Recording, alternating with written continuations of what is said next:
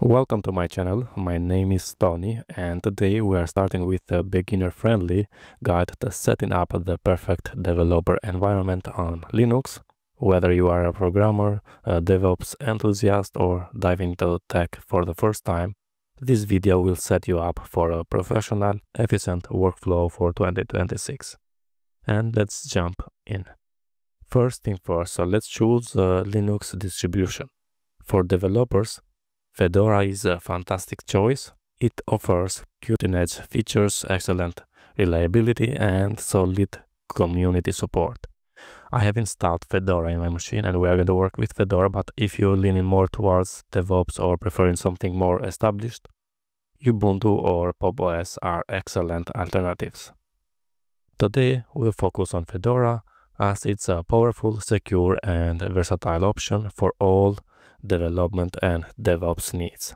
You can download the Fedora ISO from the official site, and if you need a step-by-step installation guide, search on YouTube and you will find videos about that. We're going to start with the terminal. So productive terminal is the backbone of any developer's workflow, and we're going to enhance our default terminal with the Z shell, SSH, and OMySwish. Okay, so this shell builds upon the default bash shell, but offering more flexibility, better scripting, and powerful features like enhanced auto-completion and syntax highlighting. To install this shell on Fedora, we need to open the terminal, and here I have opened my terminal, and we need to run the sudo dnf. So sudo dnf, and first I'm going to say update. Okay, everything is up to date. Now let's install the Z shell, and we can say sudo dnf install and the package, which is Z shell or zsh, and I'm going to say -y.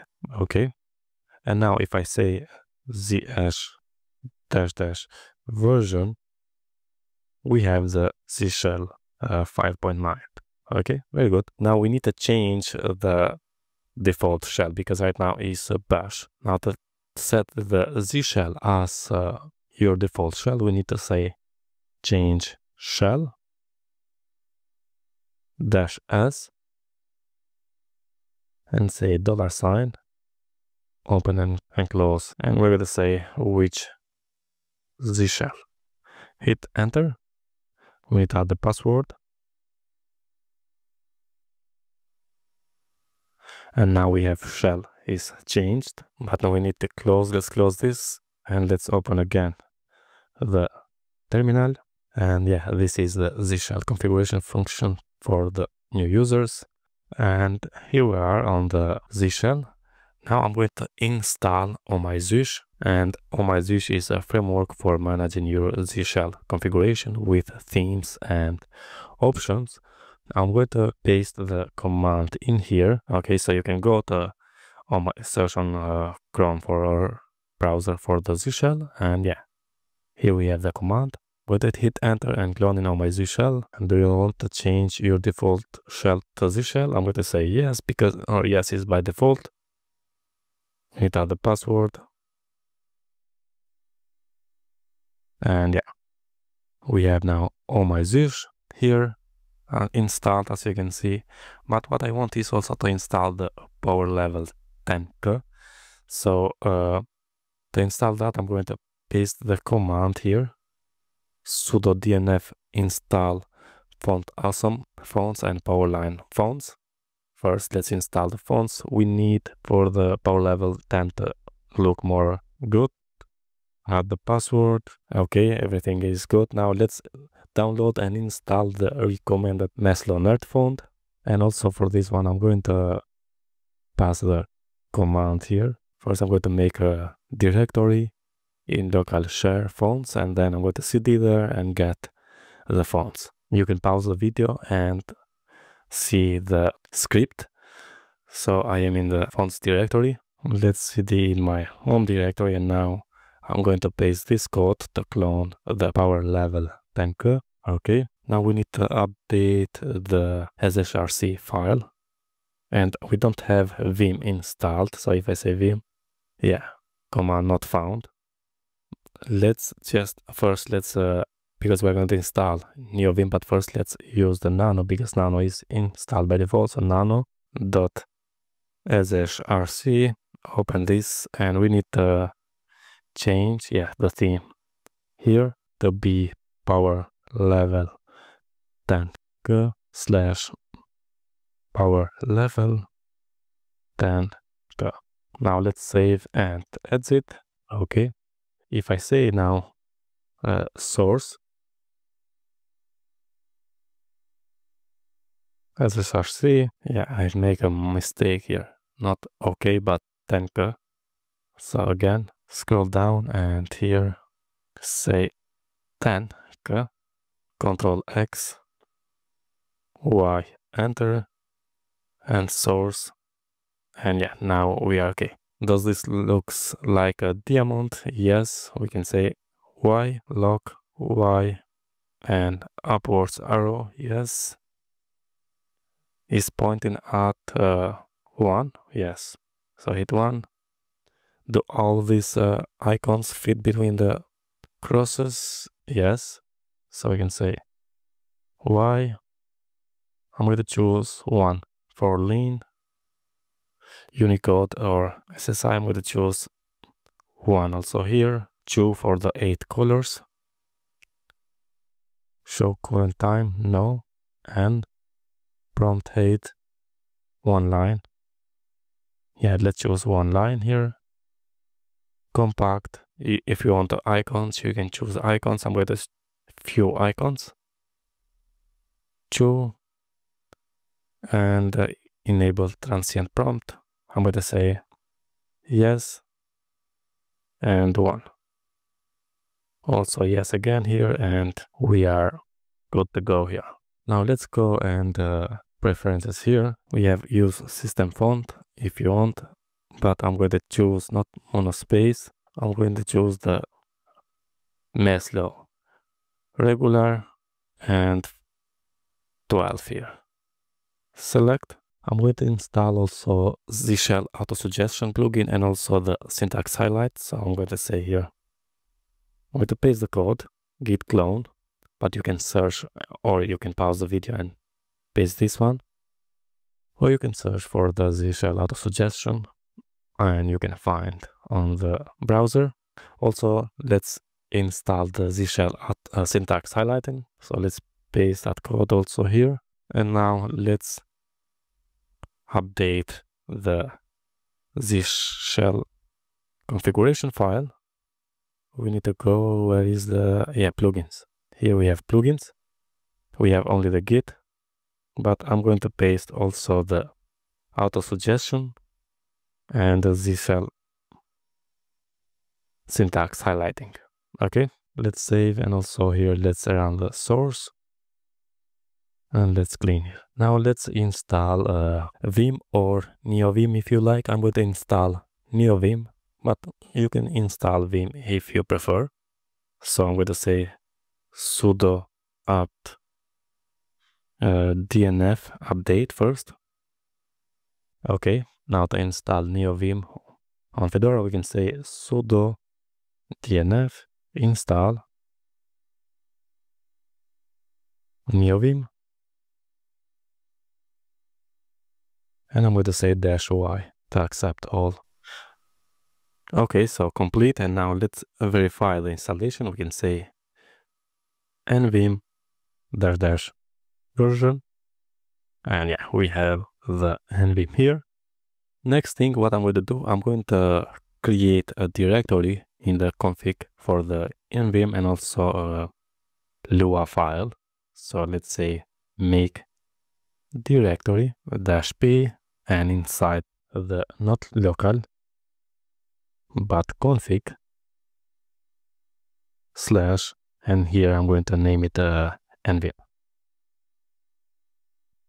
And now I'm going to create and update init Lua file in this directory. So I'm going to say nvim in this config / nvim. I'm going to create the init.lua file, and in here I'm going to paste some code. So basic settings for the mouse, clipboard, expand tab, tab stop, shift width, and so on. Also vim cmd syntax enabled. And now we can say escape :W and hit enter. And now let's configure the Git. By default, Git is installed. So if I say Git version, yeah, we have the Git version here. It installed. I have opened here the github.com, and here is my profile. I just created this profile only to show you. So I have the Tony Jeppa code as a username. And also if you go to settings, we have emails here, so you can find your email. So let's open the terminal, and I'm going to say git config. I'm going to say -- global, and I'm going to say user dot name, which is my username here, which is Tony Jeppa code. And I'm going to say Tony Jeppa code here, and the same for the email. So just change not username, but just user email here. And here now we need to specify the email and paste that email here. Hit enter. I'm going to clean. And now if I say git config list, we can see the configuration or configuration. Now let's generate the SSH key and put that key in our GitHub account. So let's create by saying SSH keygen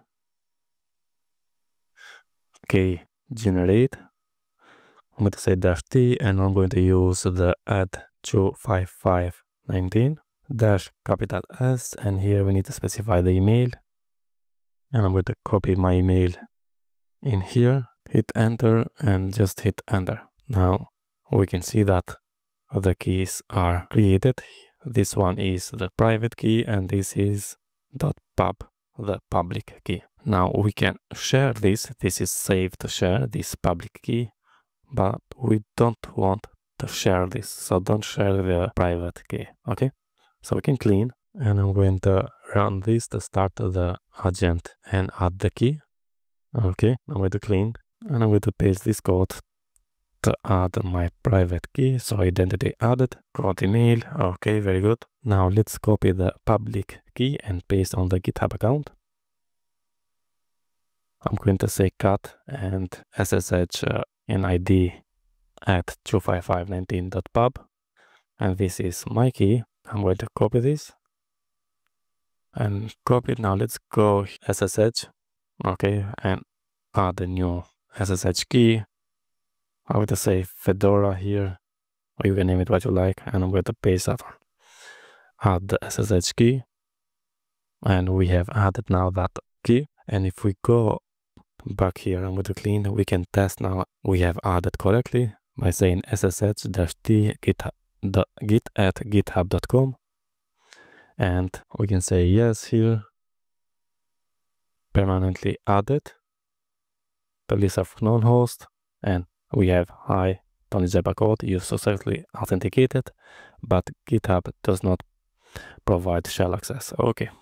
Next step is to install Docker, and I have opened the Docker documentation here. Install using the RPM repository. Okay, install using the RPM repository. So let's copy this, or we can use this one, and let's go to terminal and paste that code, sudo dnf config manager at repo. From the repo file, download Docker and hit enter. We need to add the password. Next, install the Docker engine. So let's copy this to install the latest version. Okay, yes. And the key was successfully imported. Okay, completed. Next step is to start the Docker engine. So let's copy this command as well and paste it right here. And let's say sudo system not enable, but I'm going to say status for the Docker to see, and yes, it's active. Next step is the sudo docker run hello world, just to see. So we can copy this command and paste it right here. And yeah, this message shows that your installation appears to be working correctly. And that's it all about this video to set up the perfect developer environment on Linux. If you like such a videos, don't forget to subscribe to my channel, like the video, and share with your friends. All the best, and see you in the next one. Thank you very much.